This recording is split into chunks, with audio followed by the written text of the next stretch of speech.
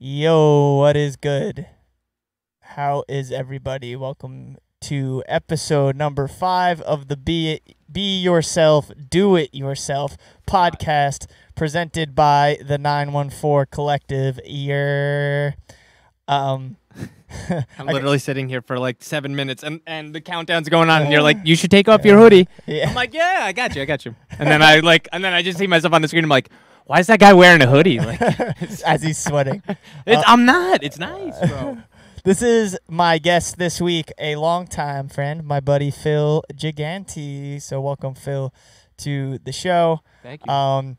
If you are listening to this now, if you're here in the chat and here, welcome. Thank you for being here.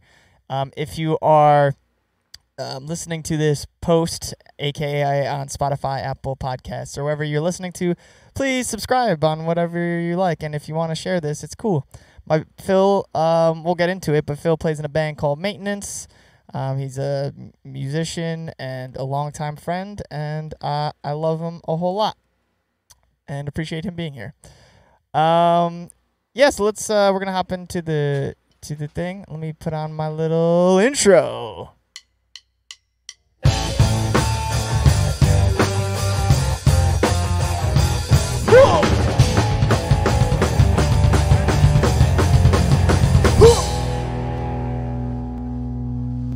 That is the Yonkers, New York special anthem. The anthem, bro. That is our anthem, dude. Phil, thanks for being here, man. Thank you, man. Thank you for having me. I appreciate you. When I thought of like the first couple people I was gonna have, it was all like people. I thought of people that I just been friends with for a long time. One, to get like good at this, like to try to get good at like talking to people on a medium like this, but also, just because it's, I want us to all be able to tell our story, because I feel like in the 914 we don't just talk about it, we be about it, as Nelson Perdomo said 2 weeks ago in the chat, and I thought that was really cool. But he's right. Like, I think that a lot of friends that we grew up with are like out doing their thing and doing it. Yeah. For like the right reasons and whatnot. So you were one of the first people. What I was gonna say is you were one of the first people that I wanted to get on here. Cool. And you're here, episode number 5. I made it. In the first top 10, bro. I made it. That's impressive. I mean, like, you put that. Let's see the rest of that dais that is up there too. You got the top 5. You got Mike Terry. Mike Terry was episode number 1. That's. I mean, like, you know what I mean? Like, okay, we got Mike. We got Donald Perdomo. Yeah, it's my long time boy was. That's a legend. Number 2. That's a legend. Got me into, honestly, the dude that like got me into like throwing shows and going to shows and all that stuff. Legend. Yeah, 100%. And then then we had Robin and his sister and Candace. Yeah, because they're fam. Talk about it. Yeah, straight up, bro. Like, we got Robin, super artsy, super art, and you got Candace, who's killing it in the yoga game. The champagne yogini. Yeah, killing it in the yoga game. Dude, the DIY culture. So I don't know, dude. Where do you want to start? Let's talk. Maybe you want to bring it. Way back to you. All right, let's bring it back to this. The first time I ever saw you. Wow, this is gonna be like a loving, gazingly, like, oh, I gazed into your eyes. No, the first time I ever saw you, you were wearing a Bad Brains t-shirt. This was in high school. I was a junior and you were a freshman, and you were wearing a Bad Brains t-shirt, and it was black and yellow, and you were also wearing black and yellow Nikes, maybe like Air Force Ones. I don't know. They kind of looked they were like the high top joints with the strap. Yeah. And you were just like fresh as fuck. But I immediately probably these same jeans too. Yeah. Same size. Maybe a little bit. I've probably grown into them, but yeah. And it was around the time. Probably, dude. You're like we've been the same. I feel like we've both been the same size forever. but anyway, it was probably around the same time that like wearing band T-shirts was a cool thing. Yeah. And I was like so butthurt about this guy. About this fucking guy. I was so butthurt about the fact that people were wearing band T-shirts, and in middle school I got picked on for wearing band T-shirts. That like anyone that wore one, I got real defensive if they weren't like about it. and there was a bunch of kids in our high school that started wearing band T-shirts, and I was like, "What?" And I was like, "I'm not gonna lie, with the fresh matching kicks, I was like, immediately, This guy, yeah, I was he's like, only got one thing. Yeah, he doesn't know a single he Bad doesn't Brain check song. off anything else. Little did he know. He doesn't know any Bad Brain songs, but little did I know that Phil is definitely a real one. Phil is an OG punk. Yeah, so that was that's the first time I remember seeing you, and we became friends throughout that. But let's go a little bit further back than when we became friends, because you were playing guitar already going into high school, right? So, all right, so when did you start playing? How did that all come about? I'm gonna say, so I've been living in Yonkers for my whole life, and I grew up in an apartment building. My dad has always played music. My dad is a musician. My dad played guitar. My mom Shout out Big Phil. Shout out Big Phil. Shout out Big Phil. I don't know if he knows how to use Twitch or any of that, but you know, he'll hear this. He'll hear this at some point. Yeah. So he was, you know, a big influence on my music influence. You know, a lot of hard rock, heavy metal, Black Sabbath. You know, like that old school kind of. Yeah. You know, so and then growing up in an apartment, it was always cool because he would play, and I wanted to play with him, but not be him, because it would always be like we would go out to like family vacations for my mom's side of the family, and they're completely different. They're like super like Midwestern, reserved. They're from like Detroit or something. Michigan. Right? Yeah. Michigan. Her whole family's from Michigan. Yeah. So we go out there every year, and here comes Big Phil with the guitars, with the tattoos. Yeah. You know what I mean? He's the man. He's drinking beer with all the kids, and you know what I mean? Yeah. So, and then I remember I started playing guitar because I was like, I wanted to play the drums because I figured, you know, he plays guitar, I could play drums, I could have my own identity. That wasn't happening because I was in an apartment. It was like you're just you're just gonna play guitar. Yeah. And I mean, in the long run, I'm grateful for it because I feel like I just like playing guitar more. But I initially I wanted to start playing the drums because I always felt that, like, I don't want to say it's like an identity thing, but like it was like a thing of, and his name is also Phil too. You know, very creative. We come from a very creative family, bro, art. My dad's Anthony, bro. We come from a very you're a great musician, great conversationalist. You named your kid after yours. It's the same. That you couldn't think of a different name that you liked besides your own name. So vain. No, I'm just kidding. But so I wanted to play the drums, so I ended up playing. I was like, you know what? I'll play guitar. He had a lot of equipment around, so it was cool. You know, I was getting good at it. But again, you know, I would go visit family, and he'd be the man at playing. I was just starting out. You know what I mean? So I was a little bit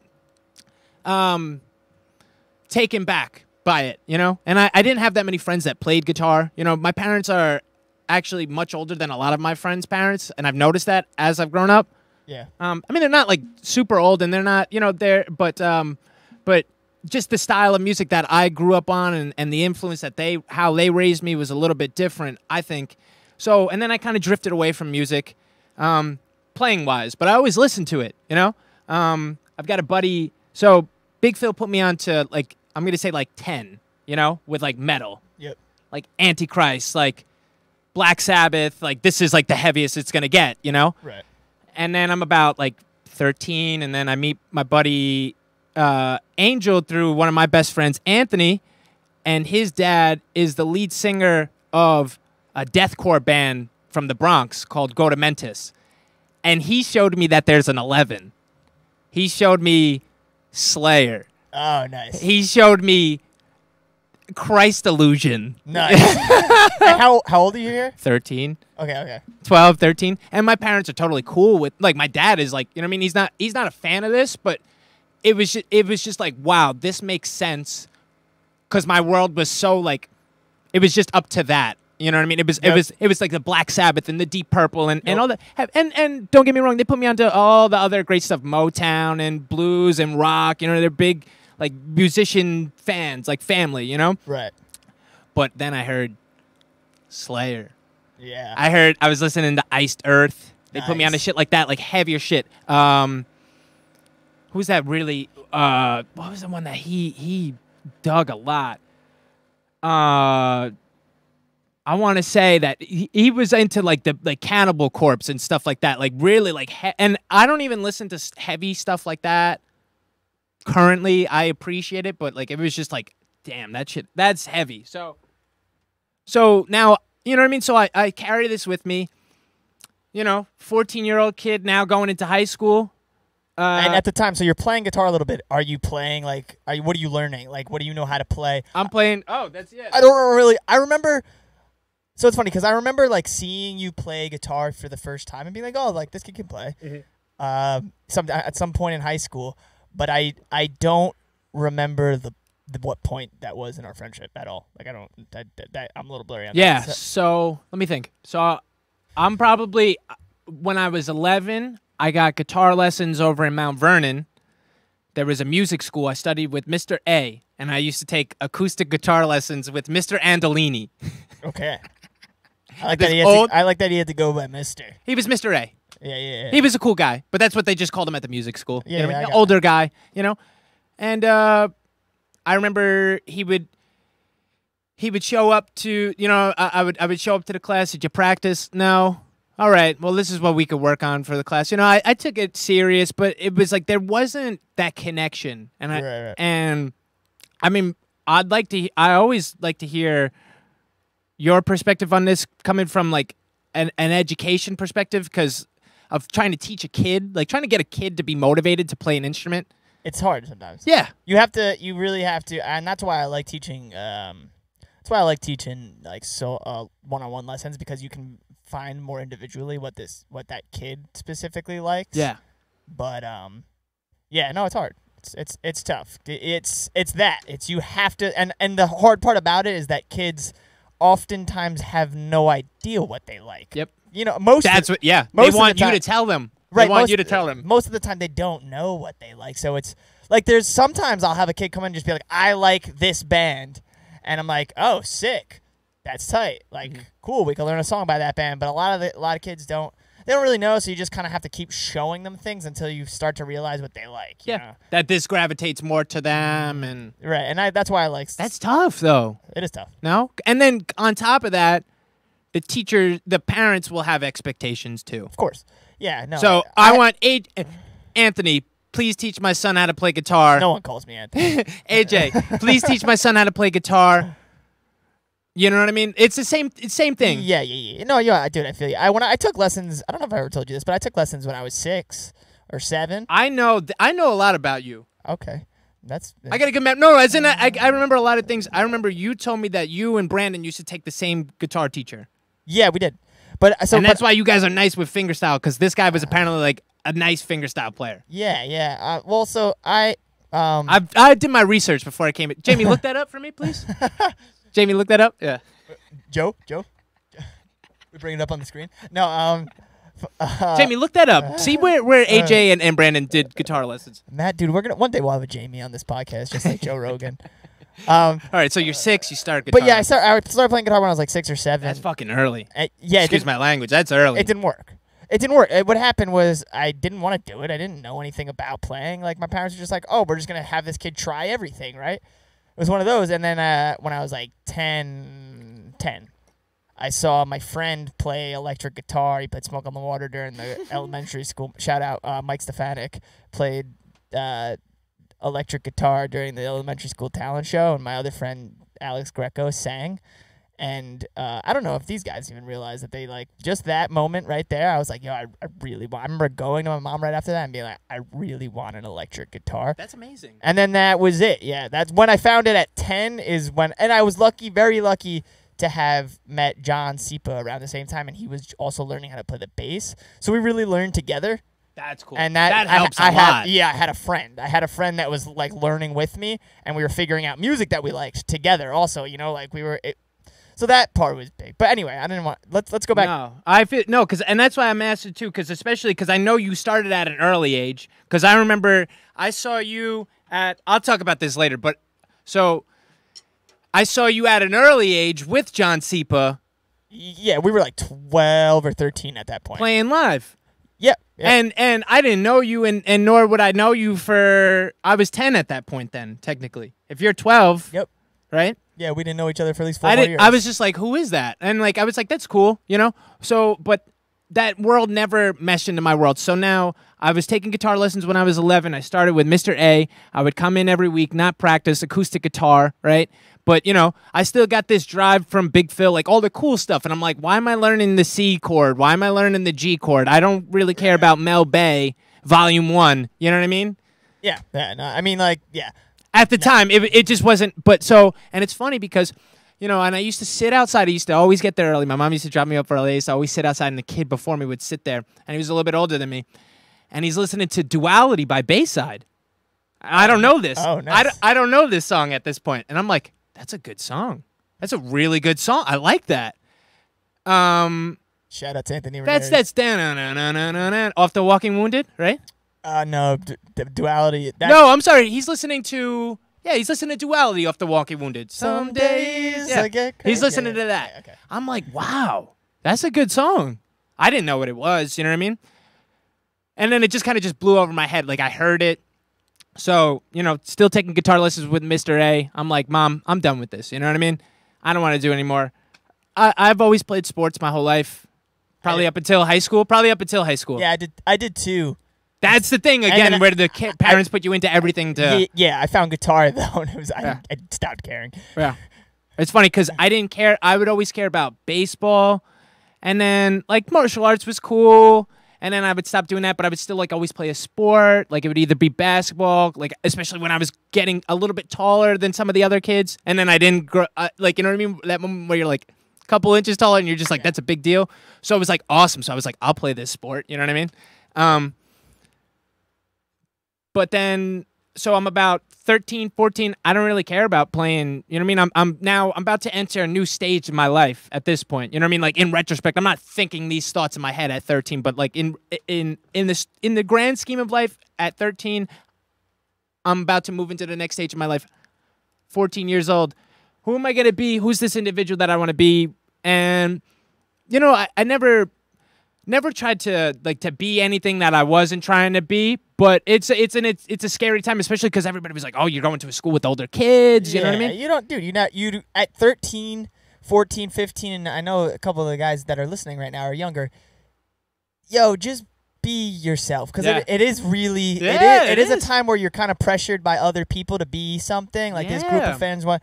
Yo, just always just be yourself. It's literally the name of this podcast, and that's why I wanted to kind of reinforce that, because that was a really good point. I think it was, dude. It's a weird time. Like I was like, what? It wasn't, and for you to see me that day and to be wearing a Bad Brain shirt and be like, I don't know if this kid knows what he's talking about. I mean, I'd like to say that I did, but at the end of the day, I really didn't, because I really didn't know the individual that I was going to be. You know what I mean? Yeah. I still don't. And like I was like, dude, none of us.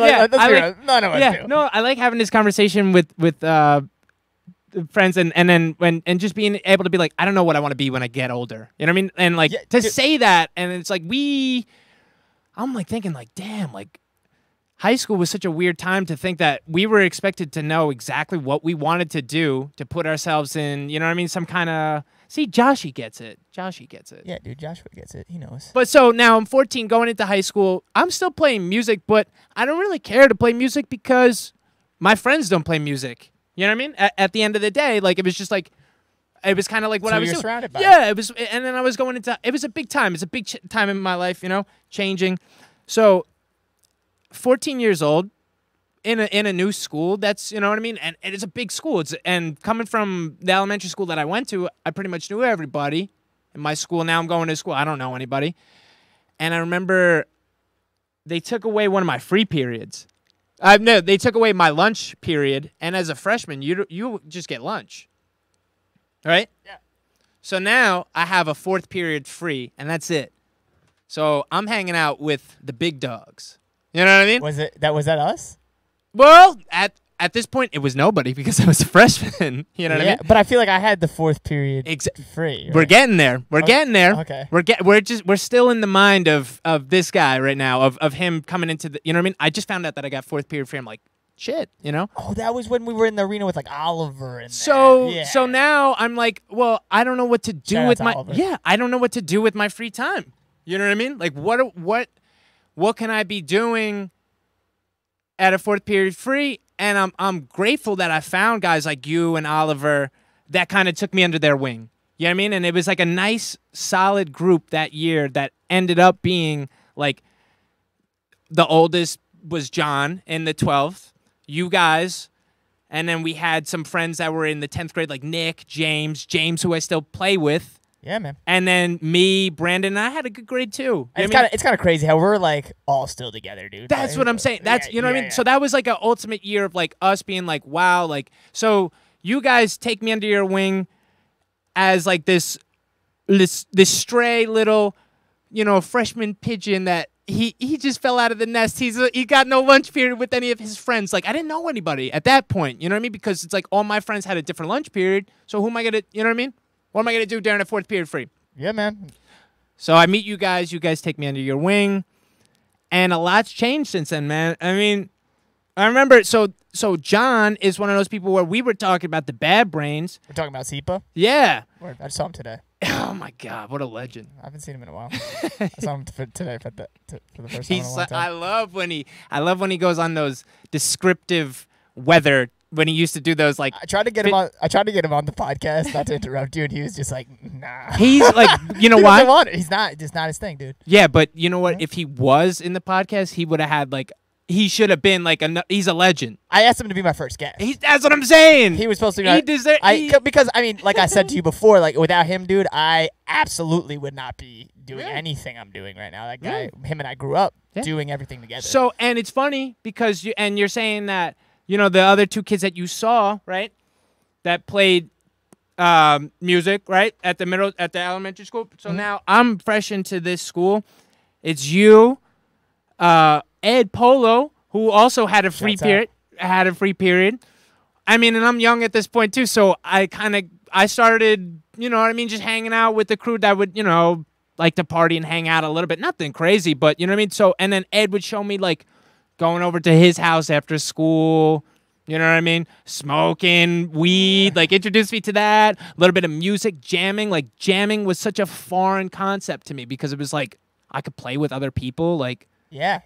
I was like, what the and he would let me plug into like his dad's like giant DFX boxes, and I'm like, like what the like I'm just so used to just like having like a little practice amp and like playing in my apartment and like not and stopping after a certain time. And so Sipa, we started talking about the Bad Brains, and he's like, you know what? I have all the new, like, I remember at this time, this was amazing. He's like, I have the new Bad Brains album that they put out. He said, I have another album that they put out. And I just got, I think at this, I don't know what, at 2009, I don't know what year Nothing to Prove is. 2008 or 7 or 8. Burned it on a DVD-R. Talking H2O for anybody listening. H2O, Nothing to Prove, great album. So, and then he puts Build a Nation by Bad Brains. All new Bad Brains stuff that like within the past, the 2000s. And then he put on the other one, I think is on it. I forget which album. He put another album on there. H2O, Nothing to Prove, and Sick of It All. Shout out Richie. Yeah, Sick of It All. What's the one with Death or Jail on it? Oh, I think it's just, is it just called that? I think it might just be. It's just called Death or Jail. Yeah, I think so. So, yeah, so he burnt me a DVD-R. Who's that? Oh, Two Tomatoes. Had 2 tomatoes. What's good? Welcome. I don't. That's probably like a Jason. That's a Jason kind of. Thank you for the follow. Yeah, that's a Jason. He's a tomato. Yeah. OMG a tomato. Yeah. Shout out OMG a tomato. That might be Jason. Shout out OMG a pineapple. Shout out that whole crew. Identify yourself. Anyway, you were saying you got a CD burned. Yeah, so he burned me this whole CD of stuff that I kind of knew but didn't know. I didn't know that the Bad Brains was still putting out stuff, And he put me on to H2O. My God, that changed my life, bro. I was like amazed at like that. And that's what I'm saying. I came from not a sheltered world, but a world that I was like, where music was taking me. Like I was exposed to all the music that my friends were listening to, but nothing past that. Nothing that was heavy, nothing that was, you know what I mean? Because I wasn't playing with other people. And then I kind of got to just appreciate that. And I fell into that. I stopped playing sports, I I wish I still did play it sports. happens all. The real punks stop. No, I'm just saying, not the real punks. We all stopped playing sports. I think you know There's some punk ass people playing sports though. That's what it is. That's what it is. I'm like, damn, I think I'm one of those punks. I should have, like, because all my friends were punks and they didn't play sports. And I was just like, fuck it. I'm Well, just. it's kind of funny because Sipa was always, speaking of John Sipa, he was so fucking athletic, dude. That guy was so good at every sport he played. Yeah. He played on, I don't even think he played JV. I think he played right on varsity baseball in 9th grade. I believe it. And then after 9th grade. Yeah, just like. I was like, you didn't want to do it anymore. I'm just saying. Same thing. And it sucks because, I mean, you know what it is? It's a big commitment. Sports, you know what I mean? It is a commitment. Yeah. But you know what I do like about the punk rock, what I still like about sports and punk rock and tying it over into each other is just the community.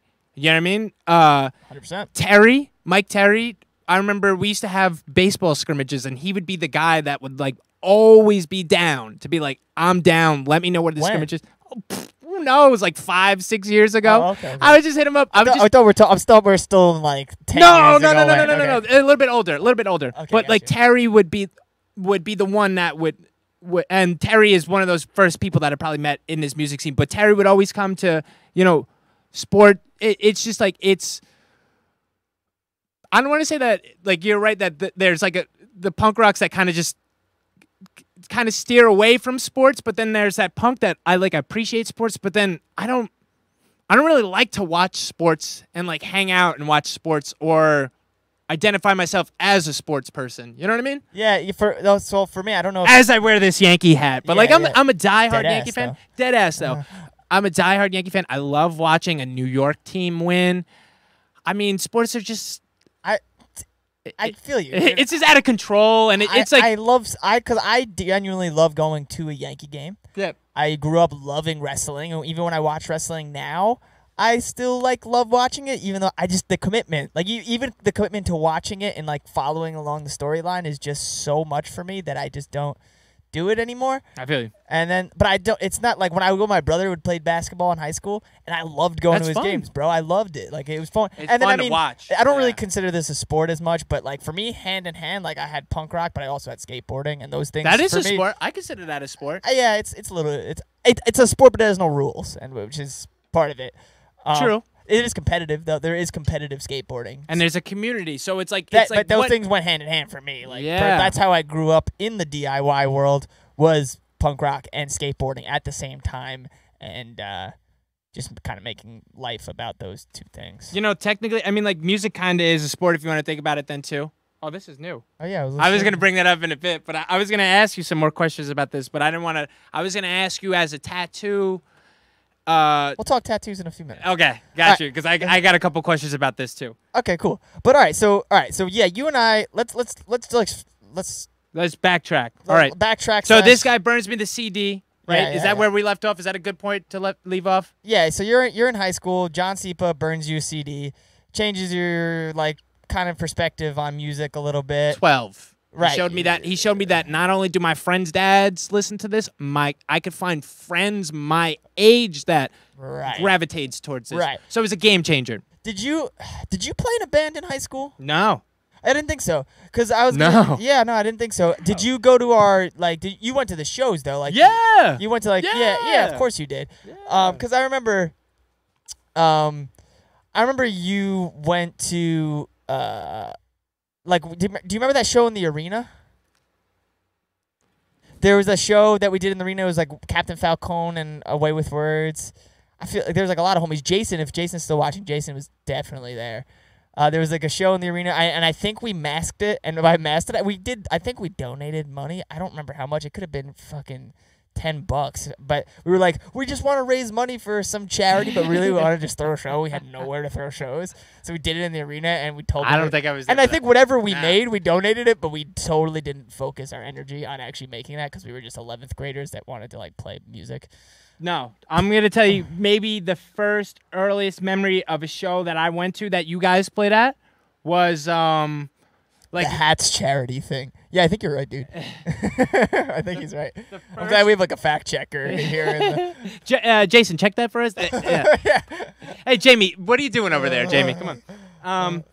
So the first show I remember was you guys rented out The Riverdale spot. the Riverdale YMCA. Yeah, it was like Oh, it was a nursing home. It was no, it was a Jewish community center. Community center. It was a Jewish community. I think it was something with YJMCA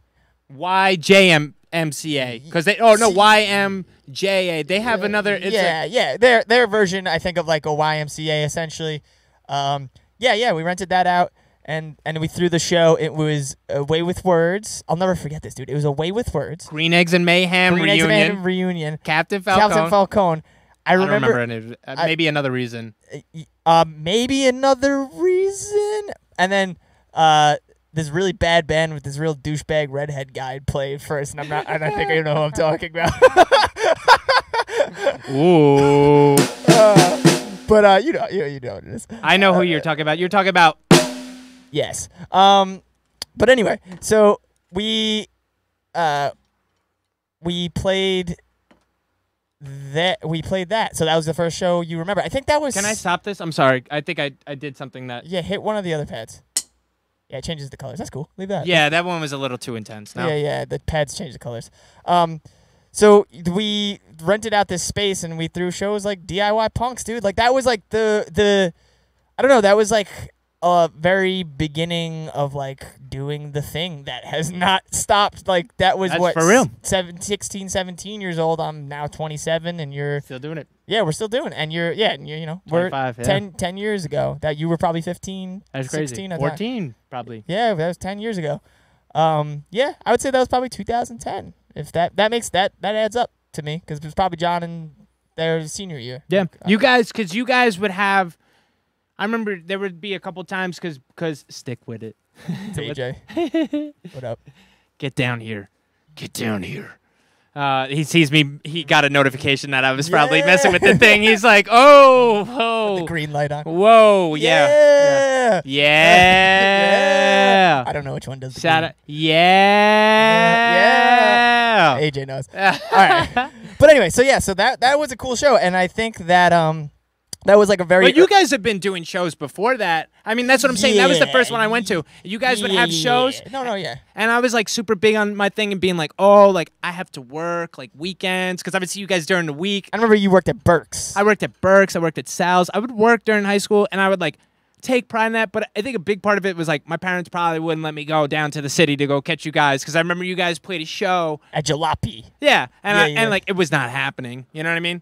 But I was like, oh no, like guys, I gotta work. I probably could have taken off like you know what I mean? Yeah, I got you, dude. You just didn't want to. Look at where I'm at now. I still work in restaurants and take off work all the time. So I could have done it when I was 15 if I could do it now. So okay, so what did you take away from that? Did you take any? Do you like you remember the show? Because obviously, dude, honestly, like so past high school, I think is when like even though we were like close friends in high school and we did a lot of stupid shit together, like we were.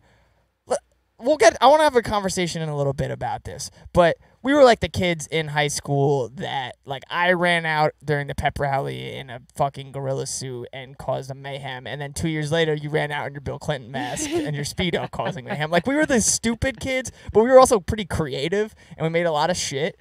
But we were really dumb. Yeah, we were just dumb kids, you know. No, I don't think it's that. I think it comes to a point where you sometimes, like, I'm not tooting my own horn because I feel this for like society in general. I feel like we're just not challenged sometimes by school. That's like, what it obviously, was. 100%. Yeah, like obviously the subject is challenging, but to go through the motions is not that challenging. You know what I mean? Like everybody, he says that sounds like me.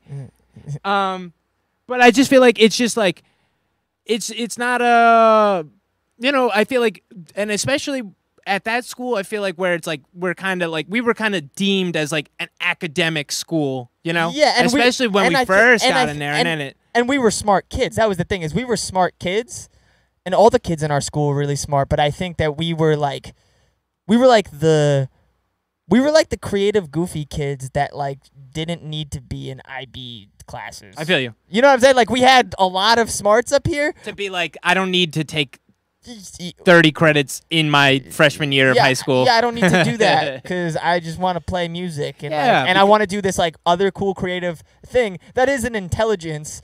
However, it's not exactly like, you know, like, we were deemed as, like, oh, those kids are the goofballs that, like, ran out during the pep rally. But it's like, honestly, we were just, like, the creative kids that, like, wanted to do something. we thought of a funny, creative thing in our head. And we would tie it into something. You know what I mean? Always something would be tied in. Like, when we would run out, the reason why we did it was, I remember I ran out at a pep rally because they cut the swim team. So, Right. and I remember we were having conversations, and everybody in the whole school was talking about, oh, there's no swim team. We're getting our sports cut. And I was like, yo, like, you know, it would be funny if I ran out in a Speedo. You know what I mean? Like, thinking, like, that would be, Yeah, like, dude. and, you know, and in honor of the swim team. And, like, obviously it was just a reason to just run out in a Speedo and cause a scene and put a, I don't know, like, an image or like like, to challenge it a little bit more. You know what I mean? Like, as in, like, to just question. Challenge the idea of, like, being, like, you got to be this student that sits down at the pep rally. It was just kind of everybody was talking about the swim team at that time. You know what I mean? I remember that was being cut that year or something like that. I remember that there was a sport that was being cut. I mean, and that's not, like, you know what I mean? It was just, like, a common thing, like, yeah, dude, it's cool. But that's what I'm saying. So we would always, like, try to tie it into something to be like, well, we did this, and, like, just in case because then I would always, like, run it by, like, some of the teachers or the faculty that would be like, you know, and like, they'd stick behind you just in yeah, case. exactly. Be like, yo, what do you think about this idea? If I did this, would the school get mad? And they'd be like, you know, but they like, we were the kids that there was definitely certain teachers that are like, oh, those are the annoying kids, but there was, like, so many of the teachers that are like, these are the best kids because they, like, are doing something that they, like, they're like using their mind in a way that's not this, like, bland, like, for school mind. It's like like us throwing shows in the arena, like me and John Sepa getting the skate park built, like you, like, like all of our friends, like, coming in and doing these other things. It was like, it wasn't about the, like, it wasn't this, like, thing about, and, like, we were all in that same clique of, like, people that we weren't. I think we weren't made for school, dude. Yeah, I think we weren't made for it. I think we knew that that school wasn't going to provide what we wanted to do. You know what I mean? I think school helps for people that want to study things that, you know what I mean, that they're gonna pursue. It's made to, and this is like an off-topic thing, but I like this conversation where this is going. School, I think, is made to memorize information that you will essentially never use again as a tool to, like, I don't know. It's just the way it's set up is not, like, we were talking earlier about the like, how I like to teach lessons to an individual kid because I only get to understand that kid a little bit better. Yeah. I wish school was designed more that way because, honestly, dude, like, if I never took math, like, it wouldn't have changed that much for me. You know, like, if I never took... What if you took, like, a community organization class? Like, right, at that, you know, what if you even had access to... something that was just more up the alley of, like, yo, this kid is gonna, like, look what he's doing. Like, he's gonna do stuff like this. Don't put him in a biology class. He doesn't need to be there. Like, you know, he doesn't need to go to biology. And he's not gonna be a biologist. I mean, maybe know the basics. You know what I mean? Right, but it was one of those things where, like, it didn't matter because I was good. I as a student, I'm sure you were the same, was good at doing the classes. I was good at getting getting the work done and getting good grades in the classes. But, like, I look back, even college, even half of my college classes, I'm like, dude, I did not need that. You just go through the motions. You're going through the motions. Like, that's not what school should be, I think, to design more on an individual kid basis. And I kind of was hoping that, and I don't know that it's going to, but I was kind of hoping in a weird way that this COVID thing would disrupt education to an extent. I feel that. To do stuff like that, you know, because you now have to, like, see what a kid's doing on Zoom or whatever, and like, can you, like, be a little more individualistic about what this kid is doing instead of, like, all right, they got to pass the Regents exam, so every kid's got to learn this information, so they, you know, I don't know. I think this whole, you know, pandemic and being in quarantine for school has put it into perspective of, like, wow, like, we send our kids to school, like, 5 days a week to just sit in the classroom and answer some questions and, like, they all have to learn the same information. And then not that it's like just a one swab of, like, you know what I mean? Like, you don't really get to pick, like, and obviously, like, it goes back to, like, going to college and knowing what you want to do with your life. Like, even at that point, you don't know what you want to do, but, like, just being like, here you go. This is what you need to learn. Good luck. Yeah, I mean, good luck. Dude, you're expected in America, and I think in a lot of other places, because I know we have a couple people from the UK in the chat, like you are expected to basically like grow up at 22 years old. Yeah. It's like it's not really that. Kind of 18, but then 22 is like you're done. Right, like now it's like 18, you go to college, you pick the thing you're going to do, and then 22, you're out on your own and you're an adult. And I think that at 22, you should be an adult, I will say, in the sense that you should like start to figure out your independence a little bit more and start to grow up. But it does not mean that you are about to settle in on, especially in our generation where we're probably all going to live to be 120 years old. Because I hope so. Technology is going to... I'm trying to do the 3 digits. Bro, I'm trying to do 3 digits. Yo, you're going to tell me what I have to be doing for the next 80 to 90 years of my life? Like, no one knows that, and I think that in your 20s, you absolutely... And I'm not even saying there's a cap at 30, because there's not. There's no cap to when you figure your shit out. But I think that in your 20s, you guys... Anybody, like, people should just try... everything. Yeah. Just try anything that you think you might want to try. Just try it. And give it a good, solid shot. See how it goes. And if it's no good, cool. You move on. You figure out the next thing. Honestly, this podcast being one of those things, it's just like... Just try it. You had an idea to it? Just try it. Just do it. Just give it a shot. See what happens. Like, you don't know. And then, like, I don't know. I think that's... I don't think that we should be... Because we were the type of kids in high school that were, dude, like, I wasn't going to figure my shit out by the time I was 22. I'm 27. I don't know. Yeah. I don't know what I'm trying to do for the rest of my life. I'm figuring it out. I know. I know. But all right, so moving on. Let's move on to that. That was a good little side tangent. Side tangent about education. Tangent. All right. So I don't remember where we were though. So you said the show. Wait, hold on. Let's hit in with Anthony really quick. Anthony, and if you're listening past this, we're talking to somebody live on the chat. School is great for a lot of people, and I don't dismiss school at all. I did school. I went all the way through college. That's what I'm saying. I got a master's degree, dude. I really went through school. School is great, and there's a lot of great parts. I met some of the best people I know. Some of my greatest friends are from school. Yeah. I met some of the greatest teachers from school. That's true. I'm not trying to shit on education as a whole. I just think that it's not super designed. As from a personal standpoint, it's not super designed to. It's not a one size fits all. I don't think it should be treated as a one size fits all. I'm gonna say this. I'm gonna challenge that. I'm sorry. School can help in some ways, but I think it does more damage than good. But there's a big difference between schooling and education, though. Yes, 100%. You know what I mean? I think that's where I think we're shitting on the concept of schooling as opposed to the concept of education. You should continue to learn. Education goes on. Learn forever. I learn every single day, dude. Yeah, that's a difference. Education. I think that is like the big takeaway from like you can't just write up. You could say, and that's what I'm saying. That so you like I don't want it. As long as we said this is a side tangent, this is kind of important because. You said you're expected to grow up at 22, right? Like, but up until 22, you're being hand-fed knowledge that is just, we're telling you what to know. We're telling you what to know. We're telling you what to know. And then you're like, what the fuck? What the fuck? Why was I doing the Pythagorean theorem when I was 15 years old? I have no idea. And you don't have anybody to ask because it's just like, it's what you do. Yeah. And it's just like, wait, I want to stop you for a second. Some kids need the Pythagorean theorem because they want to be mathemaicians. That's a different story. That's a different story. Some kids need that. Some kids love that. That's but great. They should tell you, That's like, amazing. yo, you're going to know this. That's amazing if it's what you need. But they don't, I feel like they don't even tell you what, like, not that they don't tell you, but I feel like that we need a little bit more accountability from, I don't know if it's teachers or, don't blame anybody, but I think it's a system, dude. There's something, because I think teachers mean well and they want to get through to their students, but it's like, we need to get through to teaching why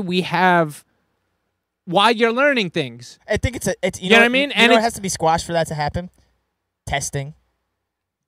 Like there should be no Regents exam to get to the next thing because teachers have to teach you to a test. Right? Yeah. Right? True. And then that ruins the whole thing because now you have to teach. What test have I taken in life? I mean, besides like just taking a test to do something, but I'm never just like going about my day and then just being like sitting in my car and then going to work and then like a test being in front of me. You know what I mean? Unless it's related to that work. I'm never like hanging out with my girlfriend or like going for a drive and then like a test appears in front of me and I have to take it. Like, you know what I mean? What does that prepare you for? It prepares you for taking a test. And don't get me wrong, there's some kind of benefits to taking a test, but you're right that becomes the major emphasis. Yeah. That the teacher's teaching just to make sure that you pass the Regents, because at the end of the day, you're no longer their responsibility. You're no longer the system's responsibility once you pass their test. Yeah. And they want you to pass that test because your public school education here in America is being funded by tax dollars. So obviously they got to show for some kind of sign that we're setting you up into the right thing. But once you're 22, it's just kind of like, yeah, dude. Unless you take unless after even 18, unless there's some kind of initiative for you to even want to consider it a school, nobody's forcing you to go to school, but you're being forced to go to school from pretty much your whole life. 4 to 17. Yeah, pretty much your whole life up until that point. So it's just kind of like and then I feel like you need some time to just be like, what just got put into me? I was talking to Candace about this last week on the podcast, and we were talking about how like a gap year between high school and college should always be a thing. I'm kind of reading this. What is this? Yeah, I was looking at that too. So Dun1 in the chat said, I still don't know who that is because they won't tell me, but they're in here a lot. But it's Michelle Obama said something I really liked.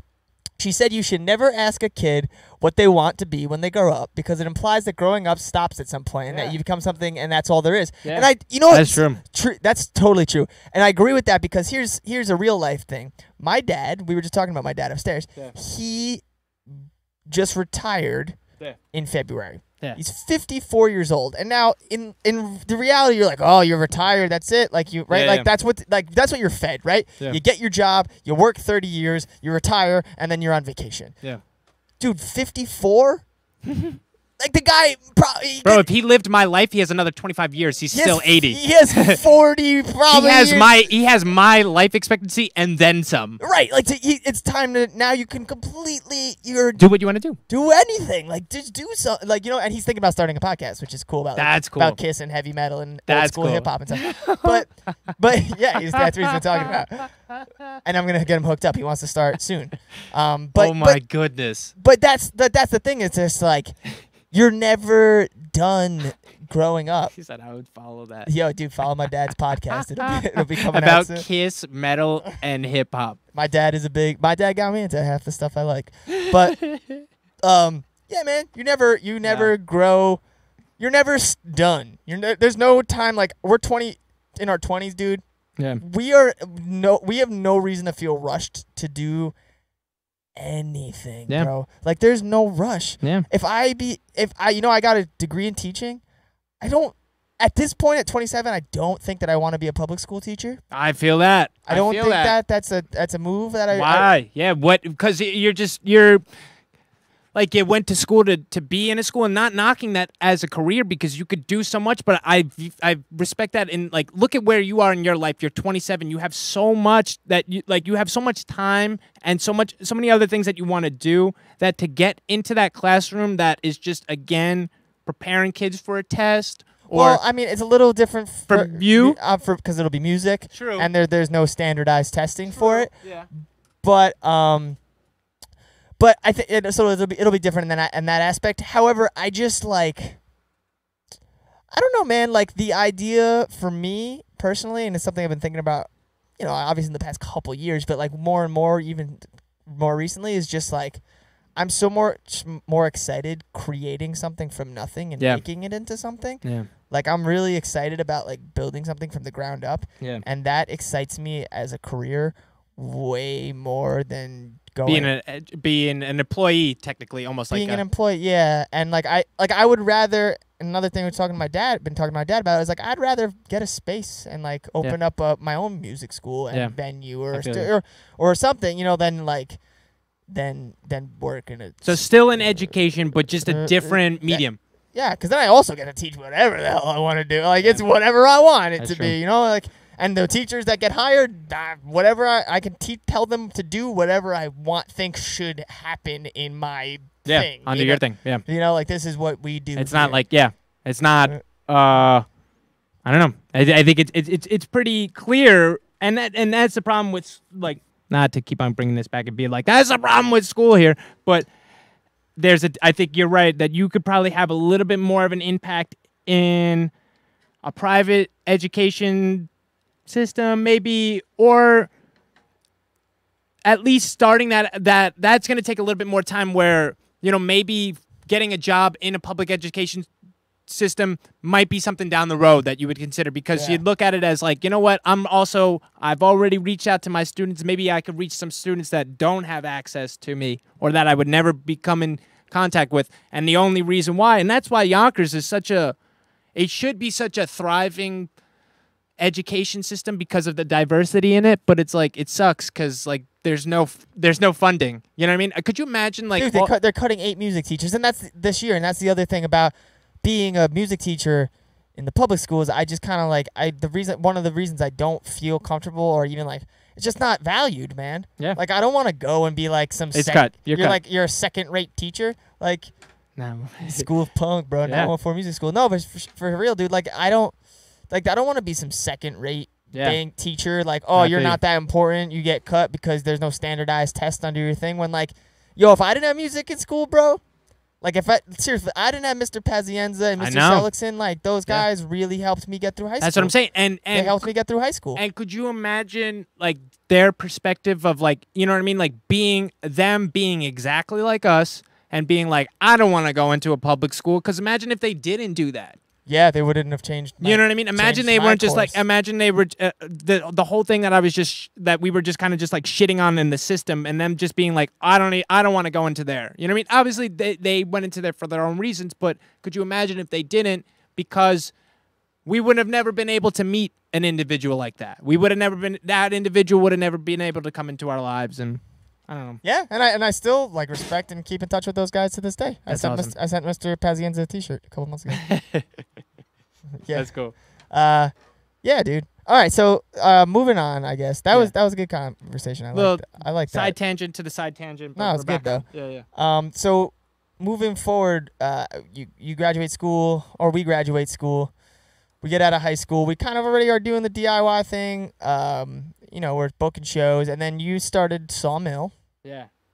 Which was your band with Nick Regis and James, and you had a bunch of different drummers. I'm still in high school though at that point. Were you still in high school? Yeah, because they graduated. Oh wow, that's fun. They were in So Manhattan. you were in a band in high school then? Technically. Yeah. I mean, like probably towards the end of high school. It was probably like but senior year. Like even probably towards the end of that. You know what I mean? Yeah. So it was like we were kind of like going into the summer of my senior year. I remember we went. It was Nick and James's prom, and I went to their prom as like they were a year old. So for context, yeah. I'm 2 years older than Phil, and James and Nick were a year younger than me. So when I was a senior, you were a sophomore. When they were a senior, you were a junior. Boom. Cool. So you're graduated. They're here. I'm here. Top of the totem pole. Senior year, right? They had their prom, and I went as a hired gun, and I just went, and they all recommended me because they were like, we want Phil to go. Like, he's not in our grade. Like, just bring him. And I was like, all right, fine, I'll go. No, you didn't have to put a gun in my head, but they were like, all right, fine, we'll take him. Yeah, I forgot who I even went with, but they were like, oh, no, I went with Susan George. Susan George. I didn't know Susan, but she was a friend of all theirs and was like, my date bailed, and I was like, boom. Okay, I'm not sure I don't even know who that is. Okay. But anyway. But, so, I go as her prom date. It's all fun, and I remember Nick was like, there, and I remember he was getting off he was on somebody else's prom bus, and he knew I was on a bus, and he was like, yo, like, he got on our bus, and they were like, anybody that's not on our bus, get off the bus, and he's there, and he's not supposed to be on the bus, but he's drunk at this point. Regis? Yeah, Regis. It's his prom night. He's like, yo, he's like, where's Phil? Where's Phil? He's like trying to get on my bus and be like, where's Phil? I want to talk to Phil, and some girl's like, get off our bus, and he's like, Phil. It's like, you hear this? He's like, we're going to start a punk band after high school. He's like, and it's going to be awesome. He's like, we're going to play shows. He's like, this is it, man. He's like, I'm done with high school. He's like, he's like, we're going to, I forgot what he said. I was like, all right, I got this. Like, I remember being like, okay. And then, so we started playing some shows. I never heard that story before. Yeah. So we started playing. So it's me, him. Fredo said he didn't have a prom date. Dude, you could have been my prom date. We went to the same Maintenance prom. 914. Yeah. Damn, Maintenance 914 didn't have a prom date? Well, it sucks to be you, no? So, kidding. I don't mean you yourself, Mr. Fredo, but I mean maintenance 904. Maintenance 904 wasn't even a thought at that point. No, but they weren't going to prom. They were a little baby. Yeah, we'll get there. Yeah, they're no prom. They weren't even qualified. We shout out maintenance at least once on every stream. It's always in the chat. Always in the chat. All right, yeah, so that's awesome. So then you guys started. So we started band. You started Sawmill. Yeah, we started band. Our first experience. I mean, it's always nice because it's like we had friends. They were all going to your school, so we had the connections. We're playing at Damon Hall, all at Manhattanville. It was just cool. It was like this is, you know what I mean? Like again, I'm still immersed in it. Yeah, and that was the time of like One Fell Swoop was a band now. So yeah, that's my old band for anyone who doesn't know. But and Brandon was your age. Brandon was my age. Right. So he was in our band, and then you and then Nick was, and I went to college. Ended up going to college with Nick. And then yeah, dude, that was a good time. We threw a lot of shows, and that was between like, I want to say like 2012 and like 2016 was that era, I would say, of well, the last One Fell Swoop show was January 2016. I don't know how far past. Sawmill went probably until I want to say 2015. Yeah, so 3 years. Yeah, we were in the same era. Because then James, who now plays in maintenance, was going to school in Long Island. He found a drummer that lived in Long Island, and Nick and I would come from Manhattanville, so he would come all the way from Manhattanville, pick me up, go to Long Island to practice on like a weeknight, whatever. I remember that. Stupid. Because I lived with Nick, yeah, too. Dumb. So, and then I kind of, I hate to say it, but it kind of just like, it like faded away. It was like a band that it just didn't seem like it was going to do anything because of the restriction of that. So I take responsibility for myself for being like kind of letting it happen. You know what I mean? Not saying like I let it happen, but I was just like, I wasn't making an effort to pull the pieces back together because it just seemed like it was just like kind of just like fizzling away. Now, you know what I mean? So at this point, I'm playing with musicians. My buddy Nick Bonfiglio, super talented drummer. One of his friends, and we started linking up and going to a studio just like late at night and just playing until whenever. And it was so funny because I was just thinking about this the other day. There was a guy that used to work there, and we were young. We were maybe like 17, 18, and we used to go there, and it was three of us.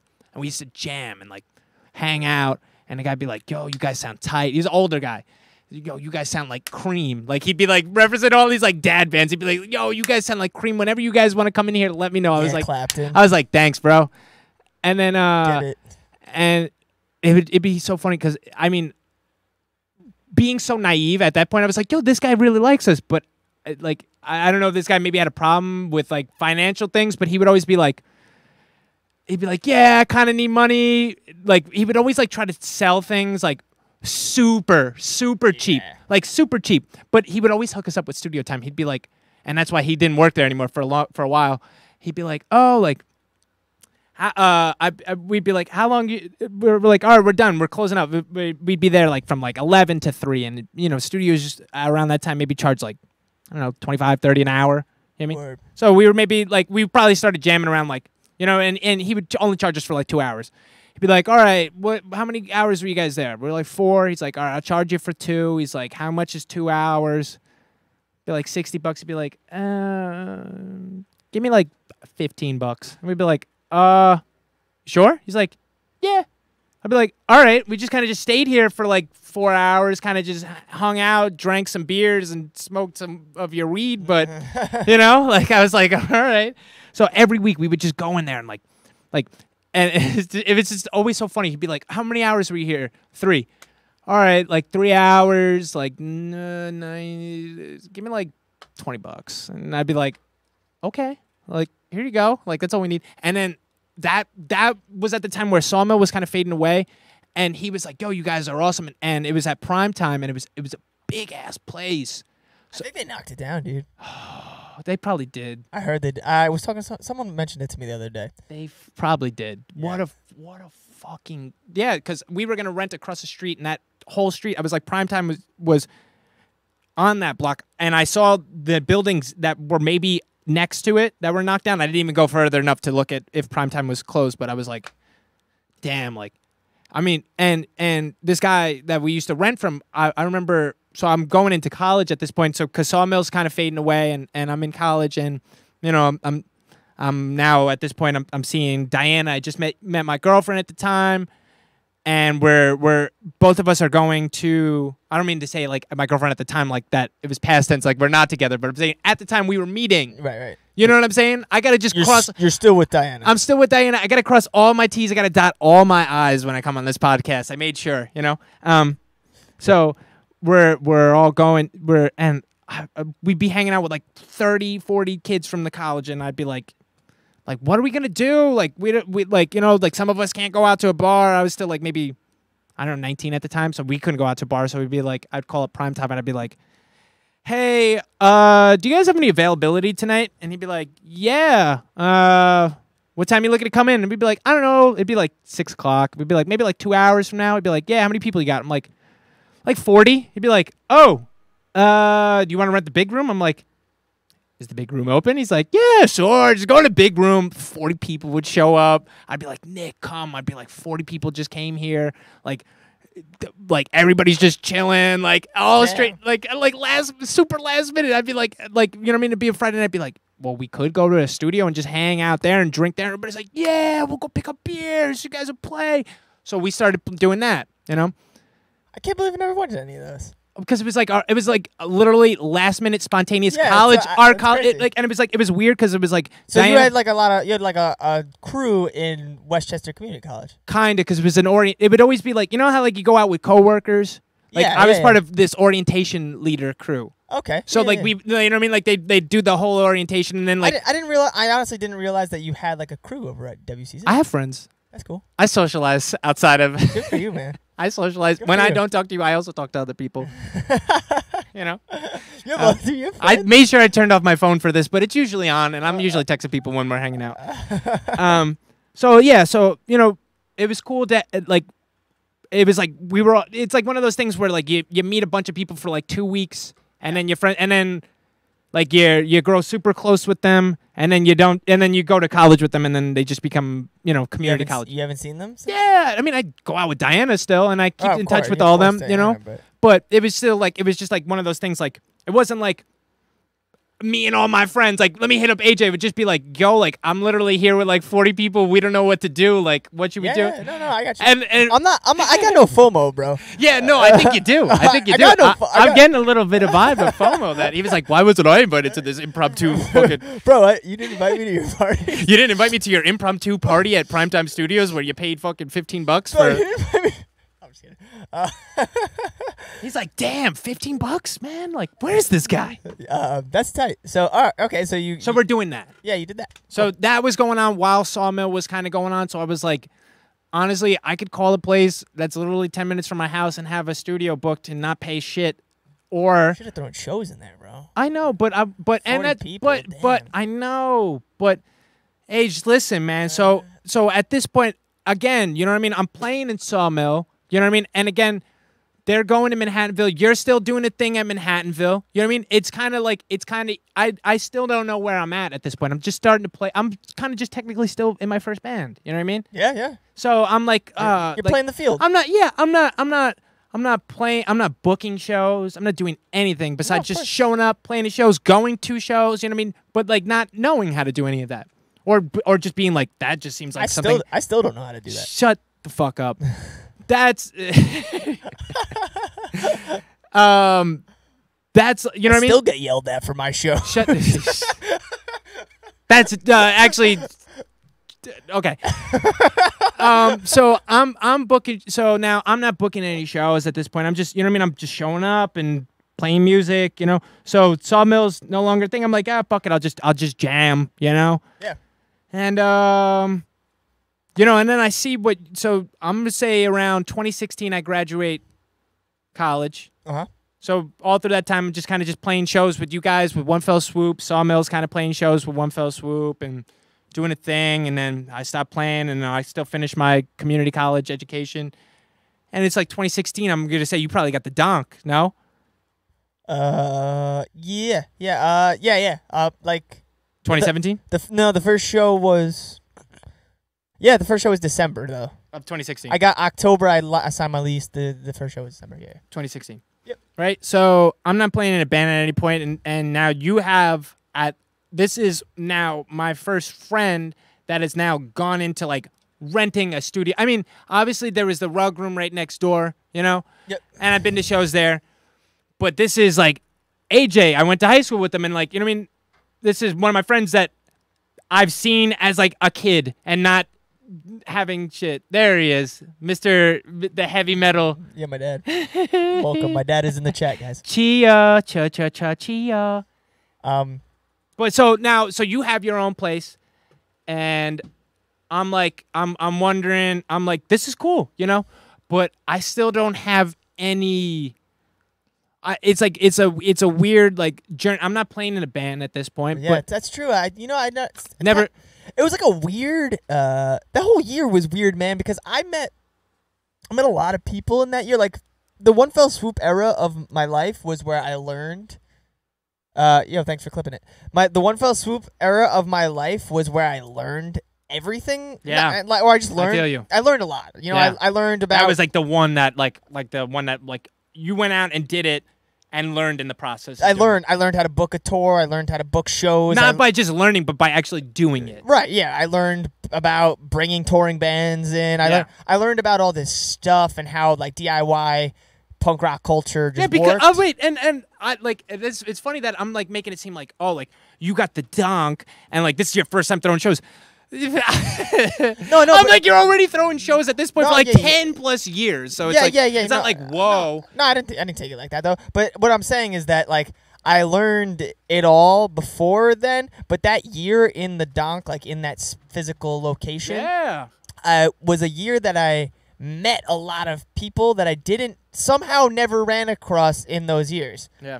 If that, you know, like, cause like you were just saying, like you weren't playing in the band at a time, but a lot of the bands I booked, man, I never, like, for lack of a term, they were float at the time. I didn't know any of them before that. I didn't know a lot of the people that I ended up encountering in that time frame of my life, which of our lives, but like, cause honestly, like I very much consider that like I don't know, just like it was supposed to be a space for all my homies, you know, like the crew that like. And that was mind blowing because I was so used to. I mean, how I was introduced was the Jewish community center that you had to that you couldn't. You had to buy a spot. You had to rent a spot for the night. So it was like cool to be like, whoa, like our friend is doing something that's like kind of like specifically like geared for this. That's a pretty big deal. And I was like, and I'm still at this point, I'm like, I'm not really playing in a band, you know, I'm still like unsure about what I want to do, you know?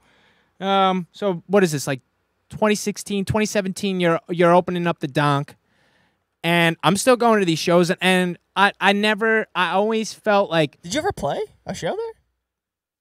With Chugga. Oh, right. But the last show? Yeah, but check this out, right? So, because now 2017, you're starting up the donk.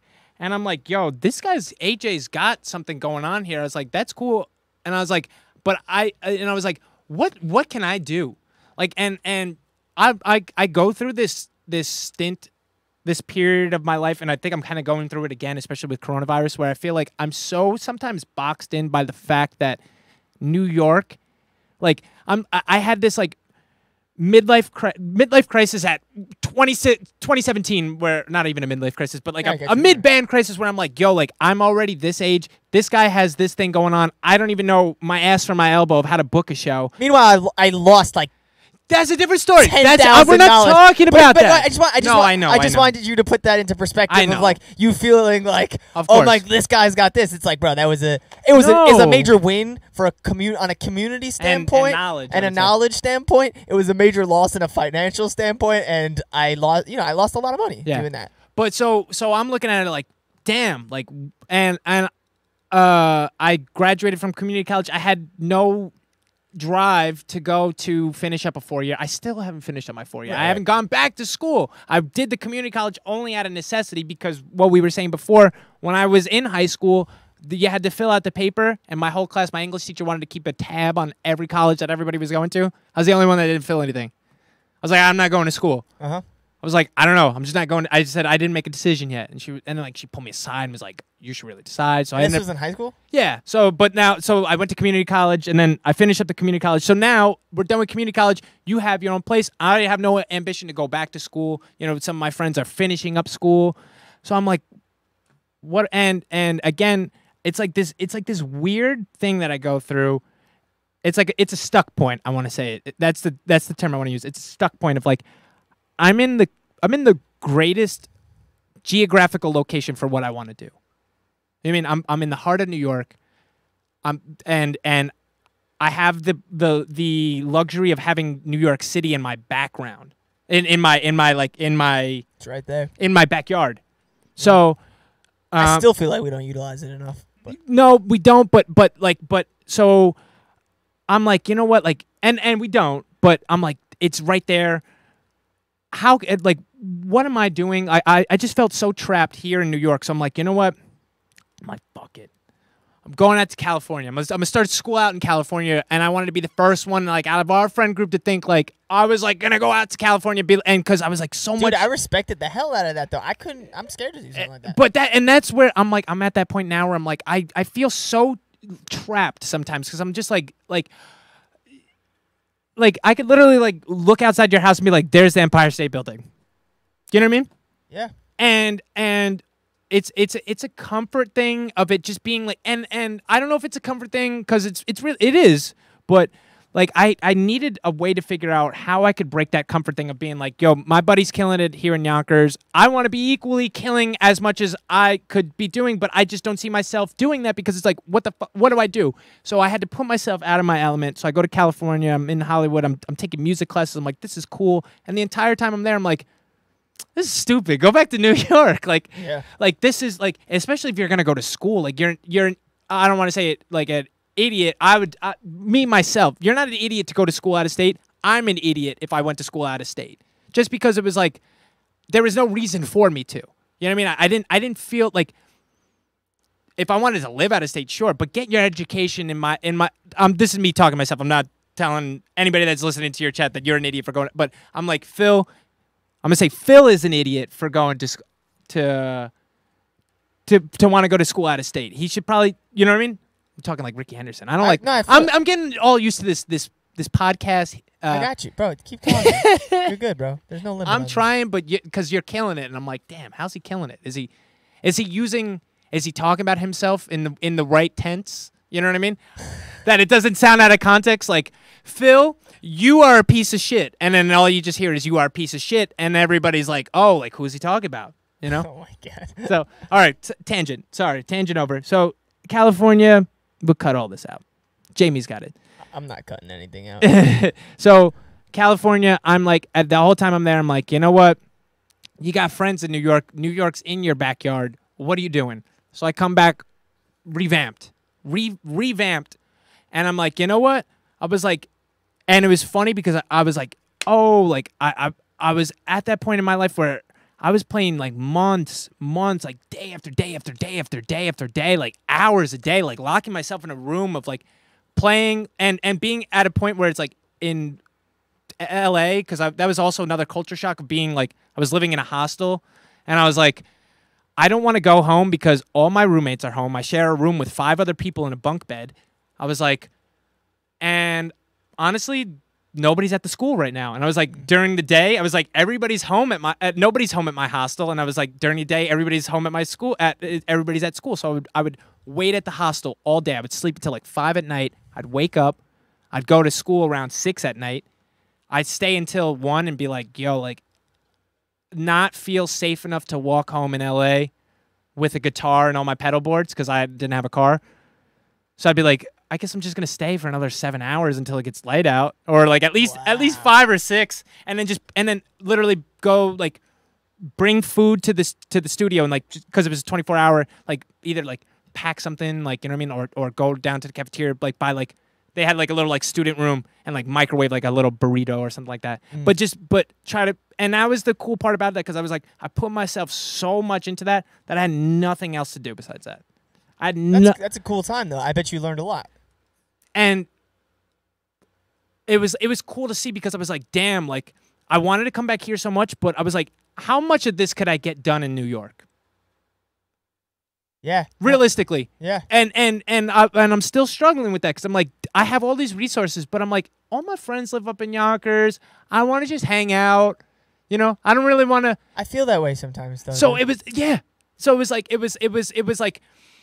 what is it gonna have to take? And I thought at that time of my life, it was me going out to do it. Like, you know what I mean? That I had to experience it elsewhere. You know. But then so now I'm backpedaling here, and here we are. So I'm there for a couple months. 2017's finishing up. You know, you just started up the dunk. You had the dunk for what? 2 years? No, I only had it for a year. My lease was a year, but I signed my lease in October. They gave me a free month, so I was there until the end of November. Okay, so then this guy... It was October 2016 to November 2017, and then they tried to get me to re-sign, but it was another year, and I was, you know what happened, yeah. bro. It was just... So you went from December 2016. I'm just trying to just get dates in my head. October 26. December was the first show. Yeah, so December 2016 to November 2017, which sounds like there was so much cool stuff because there was November of 2017 or November of 18. 17, dude. Yeah, that's about right. Yeah, okay, so check this out. It was crazy. It sounds because I think there was like 45 shows. So it's like, whoa, like there was so much time, but it really wasn't that much time. Wait, so hold on, because now my whole time frame is thrown off, right? So now I'm coming back home. I'm in California, and I'm reaching out to you being like, I'm coming back home. Like, I've had enough. I was like... And this was 2017? Yeah. Oh, so you were gone for a couple of the months. Oh, wait, no. Then this was maybe 2016. Okay. I'm all fucked up with the years. All right, so I'm in California at this point, and I'm like, you know what? I'm coming back home, and you're like, oh, like, it's cool. And I'm following all my friends on social media, and one day I see AJ make a post. He's like, hey, like, met this guy at the skate park, and or you're like, met Dante at the skate park, and he's friends with Richie, and like, they recorded a single, and I did vocals over it, and like, you posted on the Facebook. I was like, this is cool. Like, you know what I mean? But it's funny because as soon as we did it, I had a few people in mind that I knew would like dig it. Yeah. Because we needed a bass player, and I was like, I know the few people in my head that like would like this kind of music. So I see it. I'm like, cool. I'm like, this is cool. So then I'm like, you know, and you hit me up, and you're like, I'm actually starting up kind of in a band, and we're like kind of looking for a bass player. And like the original members from Sick of It All, and it's all like hardcore, like heavy shit, and like Dante's played with who the fuck knows. And I'm like, that sounds pretty dope, not gonna lie. Like, and it just seemed like it just fell into my lap. Like, I just literally came back from California, and I felt so revitalized because I did that too. Because I was like, damn, like I just came home and this was right there. I was like, hell yeah, right? So I'm like, fuck it, I'll take a gig. And I was like, I'll play bass because I was coming at that point too. I was hungry. I was like, I'm back in New York and be home. Like, I just want to just play and just take advantage of everything. Like, you know what I mean? Like, any opportunity I get, just play. Take the first one that came. And I was like, that's a good one. So then Chugga's doing the thing. I mean, I'm kind of learning the Chugga songs. And then I know Costa because Costa was renting out the rug room with For Lack of a Term. Yes. And it's funny. I remember you. So I remember you telling me. Do you hear that? Yes. Sounds good. Cool. A little music. What about now? I mean, not in the microphone. I'm saying in the headphones. I do. I hear it in the headphones. So yeah. Oh, yeah. Look, you can see it on the thing, too. Watch. Yeah, it's there. So I remember you telling me. So I had Float, For Lack of a Term, play the doc a couple times. But I remember you being like, yo, this dude Costa is like really good, and he's a really good singer and guitar player. And I'm like, I think I'm gonna like play with this dude. And I was like, oh, word, that's cool. And then I remember seeing Costa. I remember seeing him play the Santeria cover. Yeah. Because that was the only time I saw him sing, and I was like, oh. Where at the dunk? Yeah. Okay. And I was like, oh, dude, like that guy can sing. Yeah. I was like, that's sick. Like I didn't know him, man. Mm-hmm. I didn't really know any of them. It's funny because Ryan told me he was intimidated by me at the time. Him of all people. I feel like he's got nerves of steel. That guy does comedy and like Yeah. but that guy literally is I'm the guy intimidated by him. he's like the most artistic person that'll literally like he'll be like, "Hey guys, like here's my poetry." I'm like, "Poetry? I'll never put out anything. Like you read my personal writing? Like no." But yeah, no, I remember you that time, and He's not a poet, I don't think, but he's a comedian and he's funny though. Yeah. But I remember that time. I was gonna say, you were like, I really want to start playing with this dude. Yeah. So So he's renting out the rug room, and I don't know Costa because he's renting out the rug room. I only know Costa because he's friends with Nick Bonfiglio. And like that's funny. I didn't realize that was a connection. yeah, so Nick Bonfiglio hit me up one day and was like, "Yo, like let's jam, like let's play." I know he's like, let's start something. I remember I would just always, or like me and him back and forth between like the brainstorming of, I'm like, AJ's doing this thing. I'm like, you know what I mean? Me and him are like, who would want to play with us? And we're like, who knows? Like this guy's in a band. He's like, I know who. This is before I go to California. He's like, I know who. He's like, I got our boy. He's like, I know this guy Kenny and I know this guy Costa. And he's like, we'll all jam. And I was like, all right. And we jammed. And I was just kind of like, I mean, at that point, I didn't know what we wanted to even do. I didn't even know what I wanted to write. You know what I mean? I was like, whatever. At the end, and I would always play covers with Nick, and we would always play like bar gigs. Yeah, we did that before. Yeah, we all like. I hopped in with you guys. Always do like a bar. We always had like a. He would always call me for like a bar gig, and we'd play like a Friday night in Yonkers, like on McLean Avenue, and like, or I'd sit in on a song that they'd be playing at like the River's Edge or in Yonkers or something like that. Yeah. So I'm like, I don't know, like.